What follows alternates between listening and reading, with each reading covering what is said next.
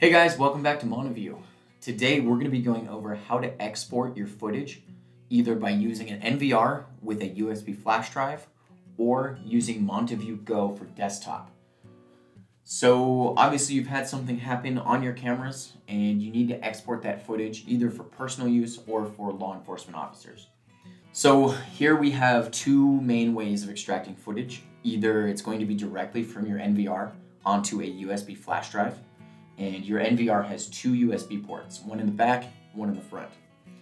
So how that works is you export the footage directly from the NVR in MP4 format or DAV onto the USB flash drive, and then with that you can plug that into a computer to email those files over to anybody you would need, or sometimes the law enforcement agencies will just take that little flash drive. They always will have an IT department that deals with this stuff, and generally they'll know how to extract that footage at that point. But it is quite tricky. There are a lot of different security surveillance systems out there, and so if they come to your house, they're most likely not going to be able to help you with the NVR side of things. So that's what this video is for, to show you guys how to at least get that footage and the footage that you need onto a USB flash drive, and typically the LEOs will take it from there. So let's get into that. First, we're going to show you guys how to export it using the NVR. There are two sort of methods from there. Of course, you're going to need a USB flash drive. This can really be any size. Typically, though, you want it at least 20 gigabytes because most of the footage, if you're going over anything within 5 to 10 minutes of footage, is generally a pretty large file, so you want a large flash drive to support that. Alright guys, so to start things off, we are going to go to the main menu of the NVR, and we are looking for either playback or search, depending on which firmware you guys have. So once we get into the playback section, the first thing we want to do is select which camera that has our footage that we want to export. So we can look at 4 cameras at once on playback, but for the purposes of exporting, I find it's much easier to do 1 camera at a time. So I've got channel 1 here selected, and then the next thing you want to do is choose the date on the calendar for which the footage occurs that you want to export. So for this, I'm just going to do today's date. I'm going to go back to about 6 a.m. There's nothing in particular that happened, but it's easy to follow along, and it gives you guys a good demo of extracting footage. So once we've chosen the date and the channel, the next thing we want to do is look down at the timeline where it's colored in either green, yellow, or blue, and we want to choose the hour at which the footage occurs. So for this one, I'm trying to get about 6 a.m. to 6:05, so I'm going to left click just before the 6, and in the upper right corner you guys will get the reference for what time you're actually on. So once you've got your beginning time, the first thing you want to do is select the little scissors icon just above the timeline here. That is going to give you your end time, which is shown just to the right of the scissors. And the next selection here is you're going to pick where you want the clip to end.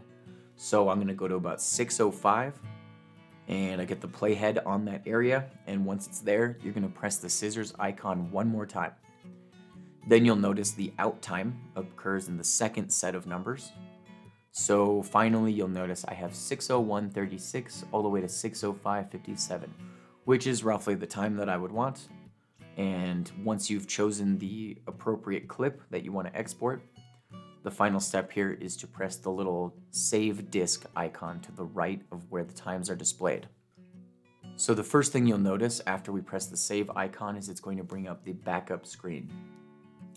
On top here, we're going to see your USB flash drive should be revealed. It's going to have your free space and your total space. And then down below, what you're seeing is the clip that we are exporting. So it's coming from channel D1. It is a regular type of recording as designated by the R. And then we have our start time and our end time, and then finally the size of the file. So if all that looks correct, we want to choose our file format. Preferably MP4. This is a universally recognized format, and pretty much any computer or device that can play footage will be able to recognize this. To finish up, we're going to select backup, and this next page is asking us for a save path on the USB. When you've chosen that and you're all set. Hit start. Once you click that, it's going to give you a progress bar, and then of course as soon as it's done, it'll give you a confirmation that the download has finished. And at this point, you can jump out of playback and then extract your USB flash drive from the NVR. Now the file is on your USB flash drive, safe and secure, and you can continue to either give that to law enforcement or do what you wish with the clip.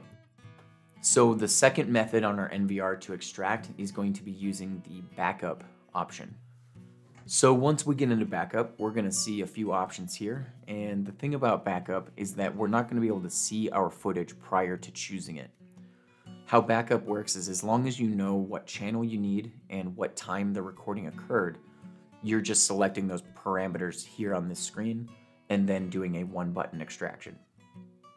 Some people find this easier, but keep in mind, again, you're not going to be able to watch your footage. You're going to have to know exactly where the footage is taking place in order to use the backup option. So first thing you want to do is choose your channel. I've got D1 here. Choose the date and then choose the time. So I'm going to go for June 25th from noon to 12:10, so about a 10-minute clip. And when I hit search, obviously I have some motion recording or something like that, so it's gonna separate it into a few different clips. However, you still have the option of getting everything from 12 o'clock to 12:10. You just have to make sure that all of these clips are selected. And if you notice, the first clip starts at 12 o'clock and the last clip ends at 12:10. So you're gonna get everything in between. So I've got my check mark on the left side next to D1 there. And then all you've got to do is click backup. And then you'll get your progress bar down below. And as soon as that fills up, then all that footage is going to be on your USB, and you can extract it and do what you want. Keep in mind, I do have the file format up above. You can choose MP4 or DAV. Again, I really recommend MP4 for every export because this file is easily recognized by anything. Okay, so once you've got it backed up, you can pop that USB out of your NVR and you guys are good to go. For the final method of export, we are going to look into the MontavueGO Desktop version for exporting. This is personally my favorite because it exports the video right to your computer, and then from there you can just email it to whoever you need, and there are no third-party devices necessary. So how you do this is you want to download MontavueGO from our website. It is free to use and free to download. Once you've got it and your NVR is added to the system, you'll want to go into playback, and then from playback, on the left side, you want to open up your NVR to show any associated cameras, and then you want to choose which camera you're trying to get footage from. So in this case, I'm going to try to get D1, which is our parking area. So I'm going to select the box to the left, and then I'm going to move down and I'm going to make sure I'm getting the main records, which is the main recorded channel. And then finally, I'm going to choose which date I want. So go down to the calendar, and you'll notice that it has a start time on the left and an end time on the right. So I want to choose June 25th. That's the day I'm trying to get footage from.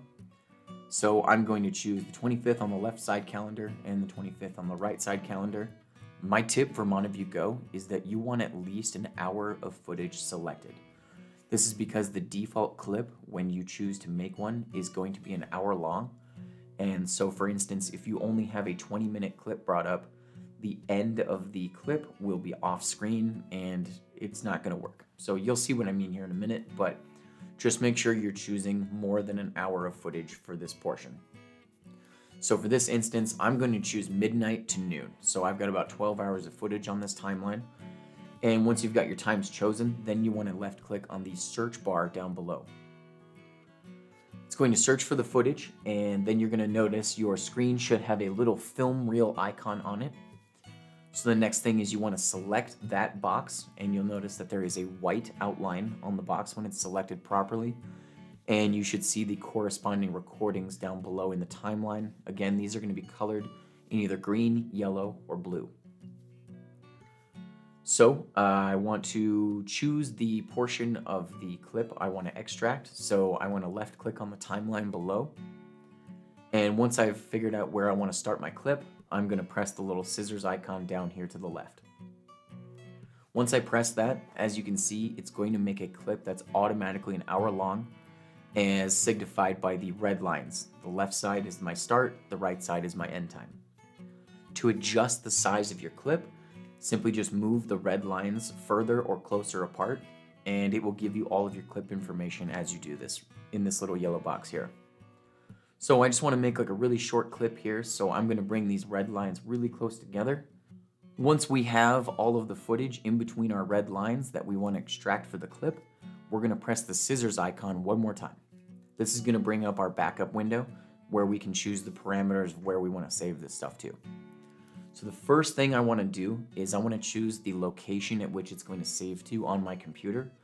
The default location is kind of hard to find because it makes a file within your MontavueGO software, and yeah, in my opinion, it's pretty difficult to find that stuff. So I usually browse and either make a folder on my desktop or just some location that that you can find where it's going to save this video to. So once we've chosen the location of saving the file, we want to choose the format. Again, MP4 is my preferred format here. And then just make sure all of the other things look correct, like your file size and your clip time. Once you've got that, you can go ahead and hit start, and then you will get the progress bar indicating when your export is finished. So once your export is finished, you guys can close out, and then of course always make sure that you can find that file on your computer.